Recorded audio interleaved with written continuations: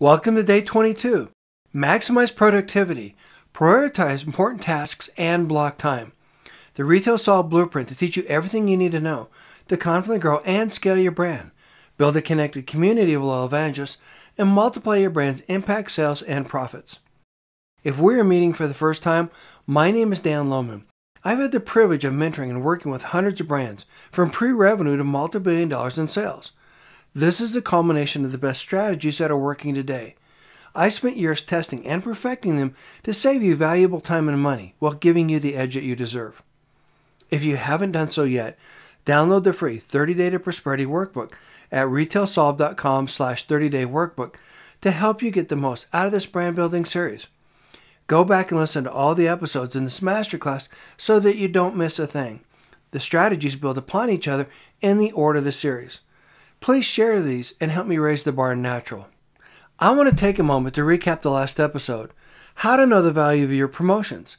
Prioritize trade marketing. This is one of the most overlooked areas of every brand.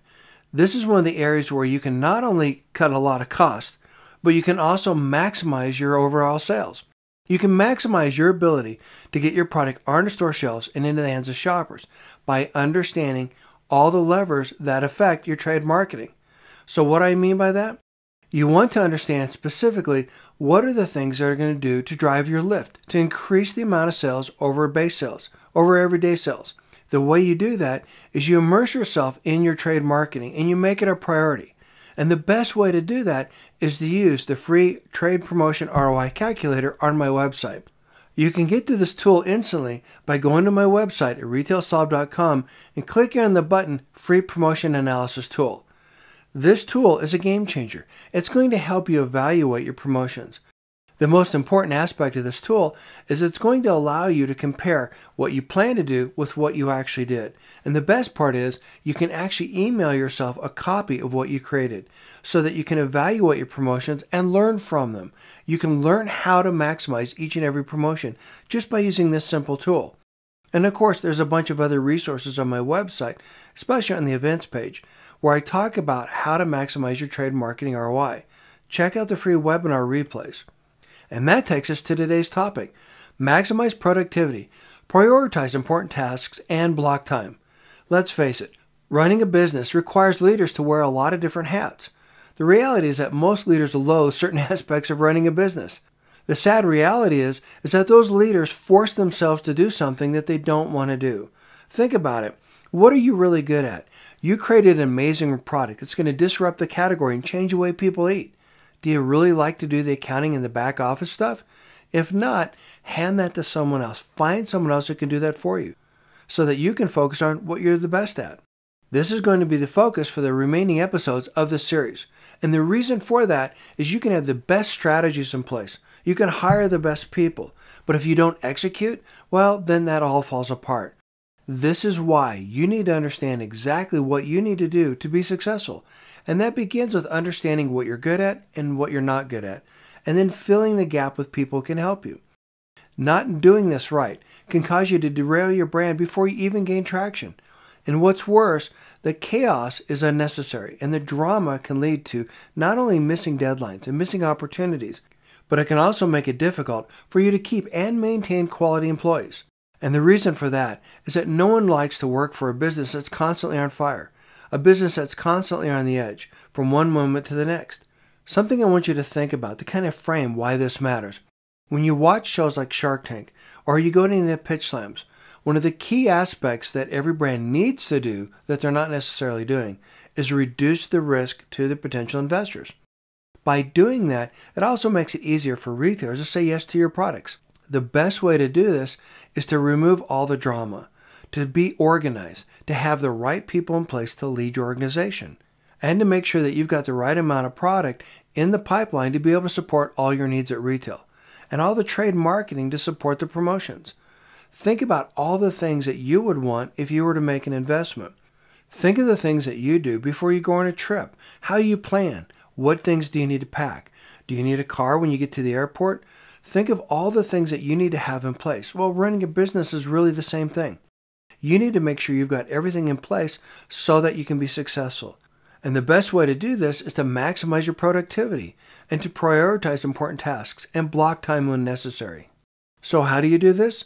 Don't be afraid to delegate, and don't be afraid to hire to fill any gaps. Remember, it's cheaper to hire someone who can do the job and do it well than for you to struggle or have someone else struggle to be able to do something that they're not really the best at. This is why I continually say that eliminating headcount or cost cutting should take a backseat to maximizing your trade promotion ROI. This is something I alluded to in the last episode. One of the first things that every company unfortunately thinks about when they need to reduce costs is they think about how to reduce headcount.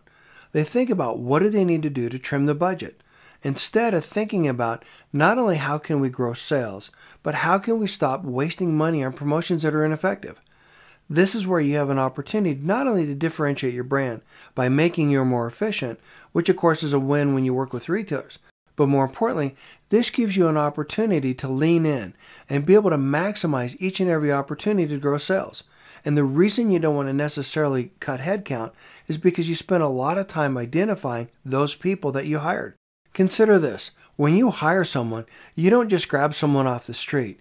You spend a lot of time and a lot of energy evaluating their resumes, reaching out to people, learning about them. You interview them. You take the time to get to know them. And then you frequently do some sort of a background check, whether it be caller references or something else. The point is this. You invest a lot of time and energy into hiring and surrounding yourself with the best people. And it's those people that you hire that give you the additional bandwidth to be able to focus on the things that you're good at. Then, when you're trying to cut costs, getting rid of those people puts an additional burden or additional strain on your business, which is exactly what you don't want. It's those times when you need those people in place to help you grow and scale. This is why you need to surround yourself with talented subject matter experts to give you the freedom to focus on the things you do best, and that is to innovate. This gives you an opportunity to focus on driving the business instead of focusing on the minutiae. Devote uninterrupted time to focus on what you do best and block that time. Prioritize your time by ranking by result. Years ago, Unilever put us through a time management course, which was invaluable. What we learned how to do is we learned how to prioritize items, and then we ranked them by A, B, C, D. So in other words, instead of saying this is a top priority, this is a secondary priority, etc., we also went as far to say this is the most important priority within that ranking. By doing that, we got very specific. For me, I review my plans every night before I go to bed, and then I set intentions around what I need to do, so that when I wake up in the morning, I'm ready to go, and I'm purpose-driven. I know exactly what I need to do to be successful. These simple strategies are going to help make a dramatic difference in your ability to manage your business more effectively, and your ability to feel good about what you're accomplishing. You don't want your business to become a burden to you, something that you loathe doing every day. Instead, you want to enjoy your business. Remember, you got into it for a reason. Try to keep that top of mind as you work to grow your brand. What are the things that you're passionate about? Why did you get into this in the first place? Make sure that that's a focus and a priority, and then surround yourself with quality people that can take the minutia off your plate so that you can excel at what you're best at. For additional inspiration, listen to the podcast episode Secrets 14 with Brian Buca, How to Maximize Sales with Brokers. One of the biggest challenges that brands have is how do you hold your broker accountable? How do you make sure that your broker is doing everything you need them to do on your behalf?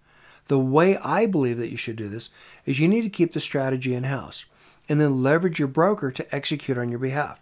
In fact, it was that simple idea that got me my first speaking gig at Expo East years ago.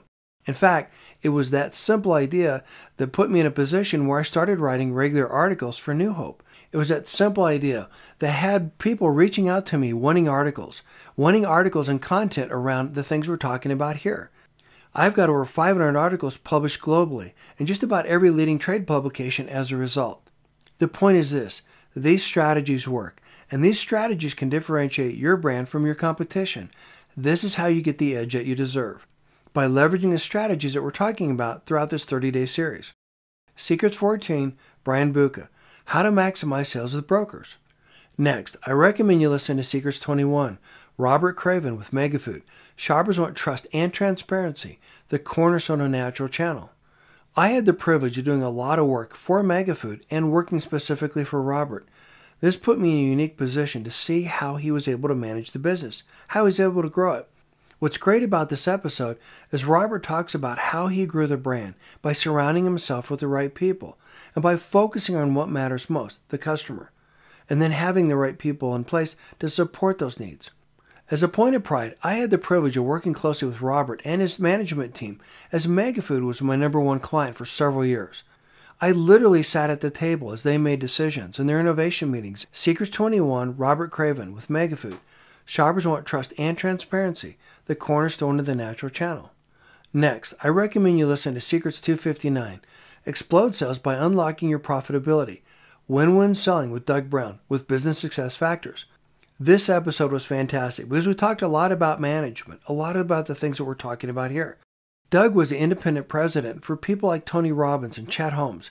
He had the privilege of helping them manage their businesses, and he shares a lot of the insights around what he did to be successful and how in his own company he helps brands succeed. You'll definitely want to check it out. This is one of my favorite episodes, one of my favorite interviews. Secrets 259, Explode Sales by Unlocking Your Profitability, Win-Win Selling with Doug Brown of Business Success Factors. Tip of the day, surround yourself with talented subject matter experts to give you the freedom to focus on what you do best, to innovate.